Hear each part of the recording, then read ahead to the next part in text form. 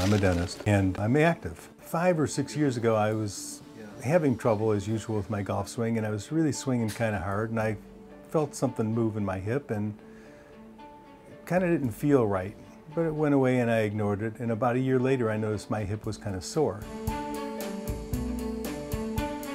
He has some mild arthritis, but it's not bone on bone. When it's bone on bone, these patients are better served with a joint replacement. Because he still has some joint space left, the stem cell injections are an option for someone like this patient. I was fortunate enough to come across Dr. No, and he said, you know, we're doing this study.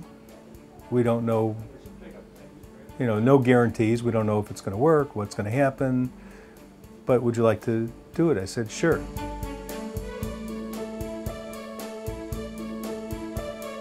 It won't cure osteoarthritis. The point is really to help decrease inflammation, decrease pain, and increase functionality of the hip. And really the holy grail of this, does it regenerate at all? And at this point the evidence doesn't show that that's happening, and again that's where a lot of the science is headed this way.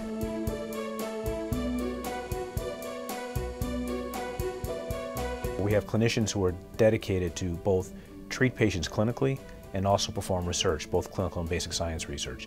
And that combination is very powerful, which is what I think makes Midwest Orthopedics very special. We have the full spectrum of treatment options available to us, whether it's physical therapy, PRP, or stem cells. We're going to do what's best for you. With these injections, it's not going to cure the problem, it's not going to eliminate it. The idea is that if we can improve your symptoms, improve your functionality of the joint, allow you to maintain your level of activity, I think that that's what we're looking for. My pain-free range of motion has increased to where I'm probably at 90–95% of my range of motion. It's just made a tremendous difference in the quality of life that I have.